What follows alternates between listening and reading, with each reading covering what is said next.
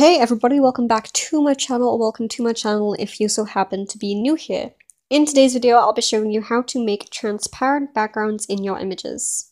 Now, these can be used for a bunch of things, be it emojis on certain apps, banners, graphics, emotes that you want to have with transparent backgrounds so they look a bit nicer, just whatever you want, stickers, etc.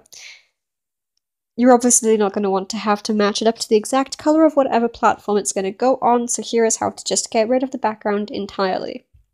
I'll take you through this in a step-by-step way by making a whole new canvas for it. Now right off the bat, if you want to have it transparent, you can just click background color clear right here, and it will set the background as transparent for you.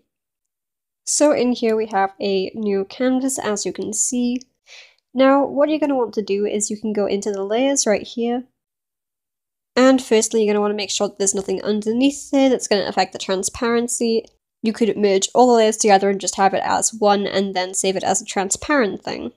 It should also be noted that a lot of effects like add probably won't work like this. So to save it as a transparent thing, you're going to want to go firstly into this menu right here. And you're going to want to click Export PNG/JPEG files. Then it will have an option for transparency, so anywhere where something isn't drawn will be transparent. You click that and then it will save like that. Of course, in here you won't be able to see that it's transparent, so it's worth just having a layer for the color that you're going to erase completely. For example, having a layer underneath this that will be just entirely dark red, and then getting rid of it right at the end, so that you can see the area that's going to be transparent at the end. Any layer that isn't visible will not be visible in the end transparent image. Then after you've done that, you can go into your gallery and your image will be saved right here. The background will either be black or solid white, but this is transparent.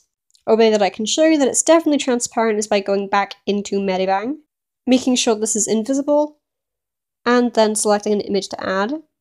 Selecting that image, and you can see right here that this is wholly transparent.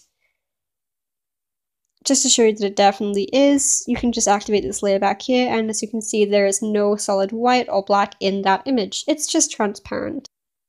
And that was the video. Thank you very much for watching. I hope that you enjoyed, and if you did, consider supporting. Bye!